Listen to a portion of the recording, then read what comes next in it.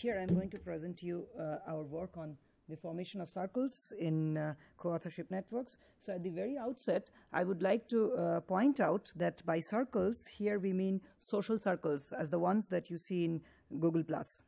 So this is a joint work with two students, Tanmoy Chakraborty and Sikhar Patranabis, and one of my colleagues, Pawan Goyal.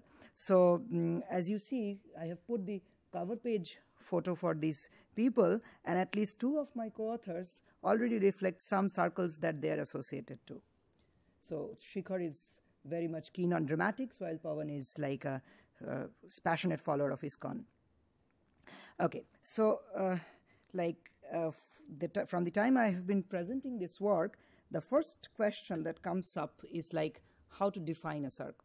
So it's basically like, so it takes me back to the definition of community. So there is no hard and fast definition of communities. As such, there is also no hard and fast definition of circles. It's like there is a philosophy in which we try to quantify here. So the idea is that there is an ego sitting here, that's in the co-authorship network, and there are these alters of this ego, and this ego might have alters which might be his co-authors from an institute, from a certain institute, might be co-authors working in networking research area, might be co-authors like from the same institute as you. So these like are kind of like shallow definition of circles that we are talking of here. Okay, if we are still not impressed, this is one of the final results of this works, but I wanted to present it in the beginning so that I could give you enough motivation. So we see here there are three authors out here, and these are like kind of the circles that they have.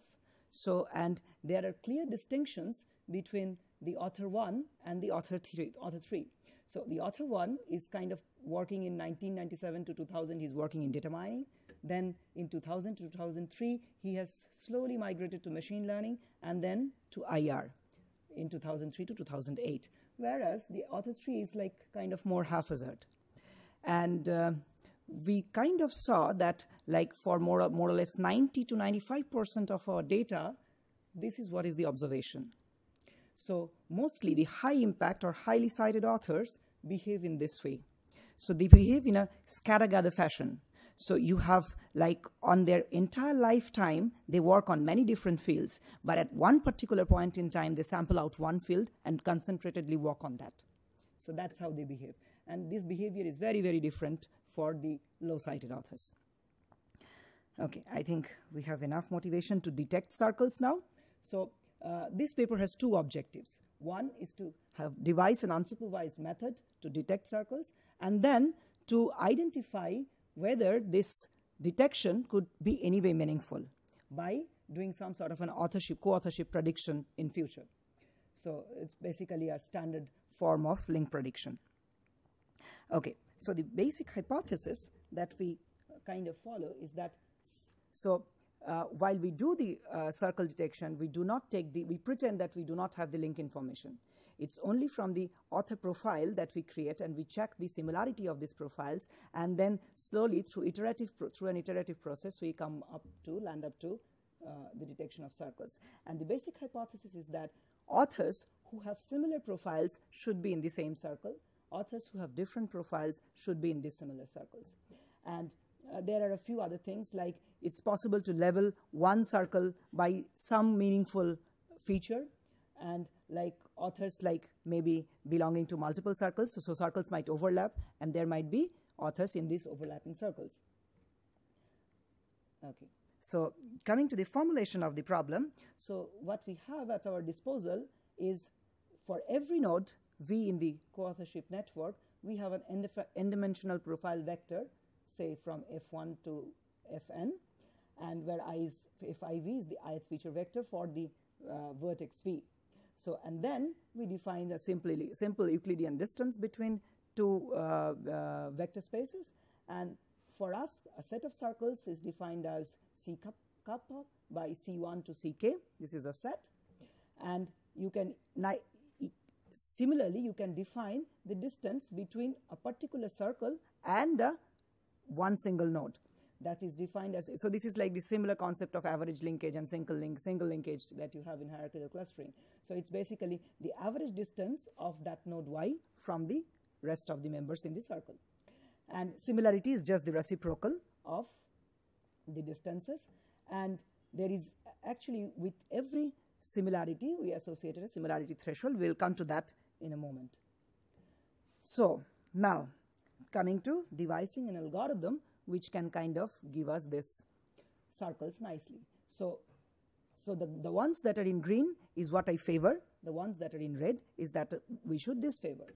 So beta 1 xy is like a function, so we call this a closeness estimator. So is a function between x and y so it's a similarity. It tries to find out, like, if x and y are already part of a circle, then what is the similarity between them, and whether this crosses a threshold. Similarly, so this is what I'm trying to do is that if this value is high, if x and y share common circles with high threshold. If there are two guys who are part of many circles with very high thresholds, then they should remain together. They should be in the same circle. Whereas this is something that I disfavor. That is, this is high if x and y do not share similar circles but have very high thresholds. So they have a high similarity threshold, but they're not coming in the same circle. So this is something we should disfavor.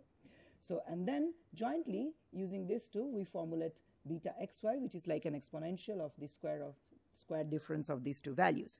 So the basic idea of the closeness estimator is that, so believe me, all the maths is there in the paper. You can go back and follow it, and that's why the paper got accepted probably. So the closeness estimator is like increases with the increase in the number and the threshold values of the common circles. So it's basically both the number and the threshold values, both are important. Okay, so now the edge formation probability. So from those beta values, we will now compute probabilities. So it's pretty straightforward. So like we assume that the probability that there exists an edge between x and y is defined as beta xy by 1 plus beta xy, which is like an add-1 smoothing. So, and this is the probability that there is no edge. And now from there we map it into a log likelihood problem. So it's basically the product of the probability of having an edge between a pair of nodes, okay, with the probability that they do not have an edge between them. So, and from there we have a log likelihood mapped, and then we try to detect circles based on this optimization function. So it's basically a simple simulated annealing kind of an approach.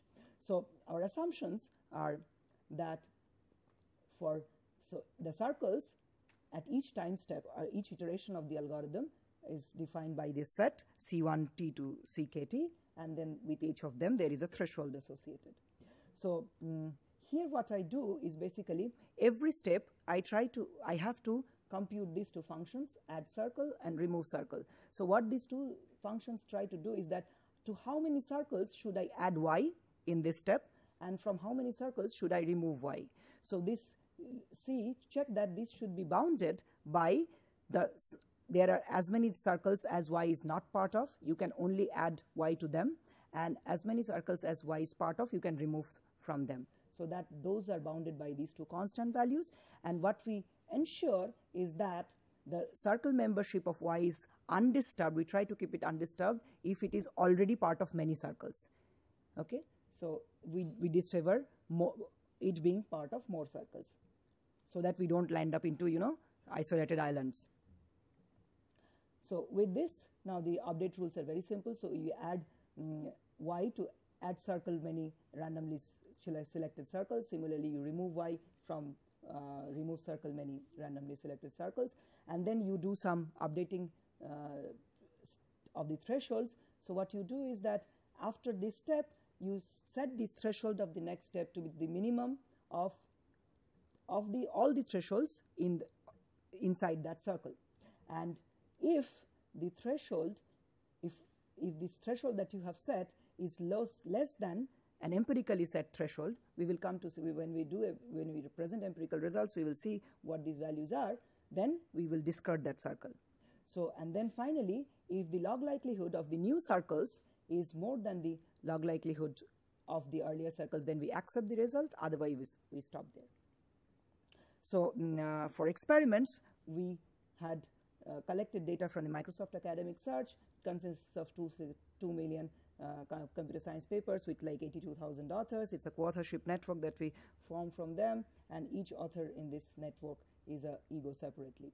So for the similarity of profiles, we have a bunch of features like number of citations received, normalized number of citations, normalized H index, etc. Then we have certain egocentric properties like fraction of papers co-authored with the ego in different decades, fields, normalized.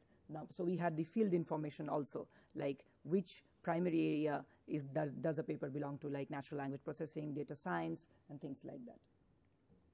So interestingly, so the basic empirics that allowed us to forward our experiments is this.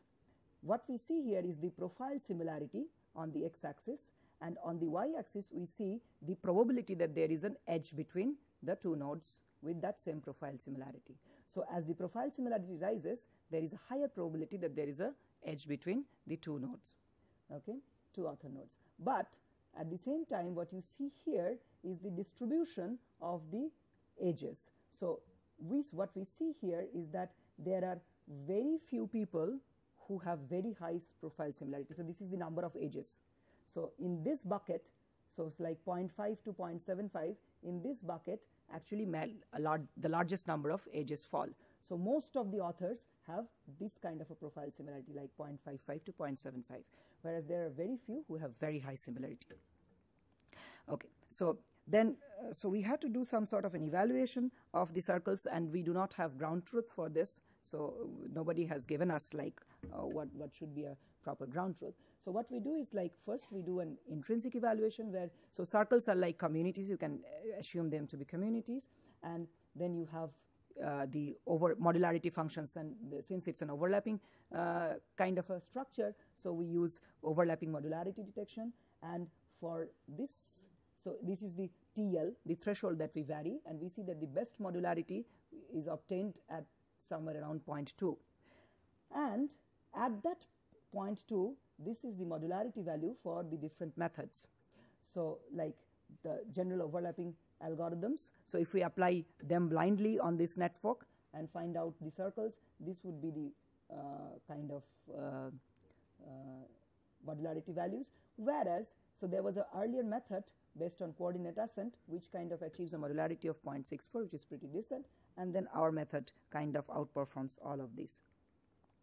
So here are some interesting observations, like we tried to see some more statistic related to the circles. So as the number of citations increase, what we see is that people who have larger number of citations tend to have more number of circles in their neighborhood. Again, people who have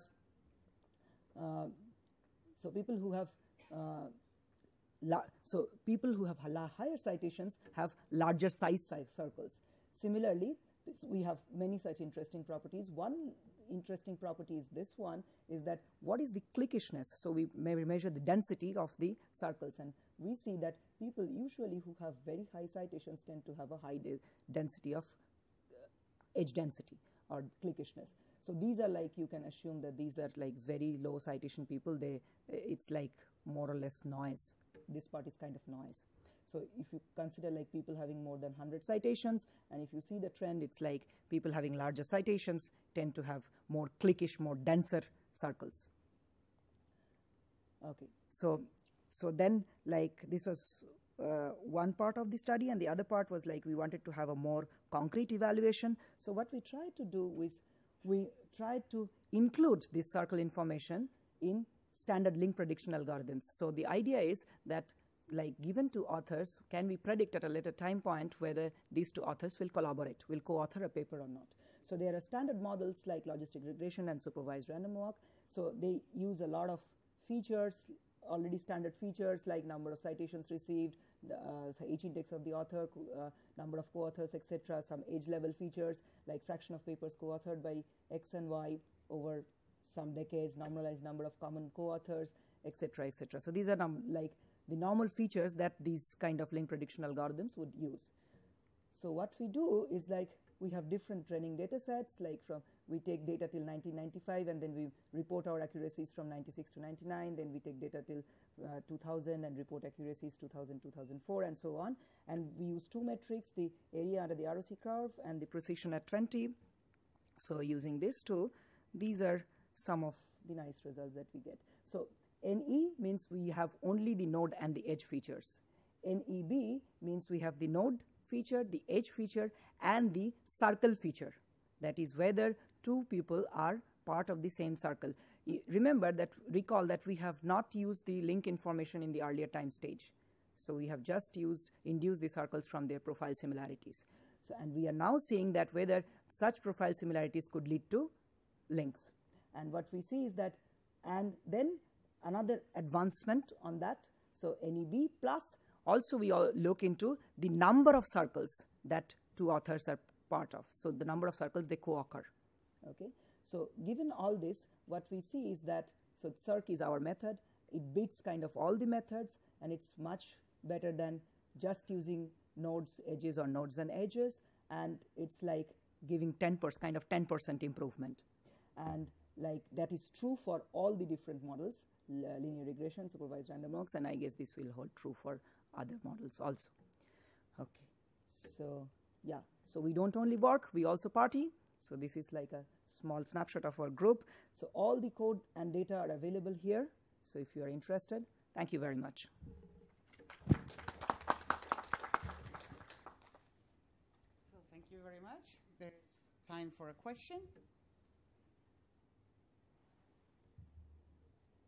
So I was wondering if you compared to the other community detection methods, what is the particular different in the method that you have used? Which one would you put forward? Yeah, so the point is like, as I was telling you about this coordinate ascent method, so in that paper, the authors claim that in this egocentric networks, you have very less link information. And in order to do a full-fledged community detection, you really need to have nice link information there. So in such cases, it's better to use topic models like latent models, like LDA kind of things. And that's why we came up with this kind of a method where we don't need the linked information at all. But still we have an idea of the community space using the similarity between, using the similarity space of the authors. And did you compare it to pure topic modeling? Yeah, we compare to the coordinate ascent method, which is kind of... Okay, that was for... so I didn't know that method. Yeah, that was like, that was proposed by Yuri, I think. Yuri and his, that was proposed by Yuri and his co-authors in NIPS 2012. Okay. Yeah. There is another question? I think you, great talk, by the way. Thank you. I think you already answered it, but just in case, because it's an important problem. So what is the conclusion? To be a famous co-author, what do I need to do? Yes, so you have to behave like in a scatter-gather fashion. So that was like probably the best thing that I found from this study is like, I always ask my students that try to find out patterns which are like pretty interesting and not like simply statistically showing like 100% accuracy. So that is something like I would kind of stress. So if you behave like in this kind of a scatter-gather method, so at one point in time, you are working on one single idea or one single topic, and then like slowly migrate from that topic to another topic. But then over your lifespan, you can work on many different topics. But at one point in time, concentrate on one single topic. Thank you. Thank you. Thank you very much. So let's thank the speaker again.